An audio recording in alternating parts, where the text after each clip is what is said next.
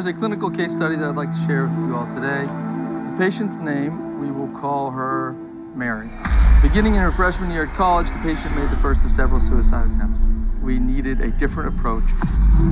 I did something that I have never done. I stepped back from my usual methodology as her doctor, and I sat in that room with her as just another troubled human being, someone who had experienced trauma myself.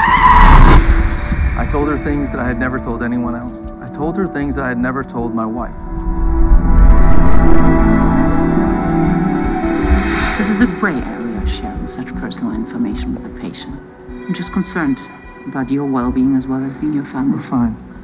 We're fine.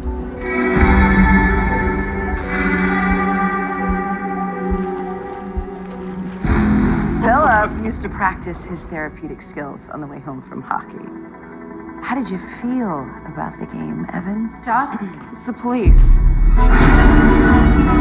We're still looking for a suicide note. Hey, what's going on? Daddy! That's my sister! It's my sister! I know what you must be going through, and I'm very sorry. I think there's a curse on this family, but nobody to rage at. Nobody to blame but us. Did you abruptly and cruelly create the despair that led to her suicide? What do you think? Sounds I keep hearing. My husband and I have a very different way of dealing with things. You're a lucky man. Family's all there is. And you have a great one. What about you, Lucy? She's still so young. The administration board wants you to step aside until this issue with your patient is fully investigated. How much longer are you going to live like this, Grace? The deepest hurt I ever felt was when I tried to do good. I'm ashamed for it.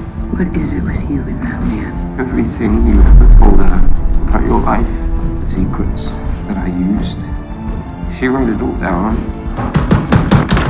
What is wrong with you? I'm not your enemy, Dr. Clark. Stop the car. Lock him down. Lock him down!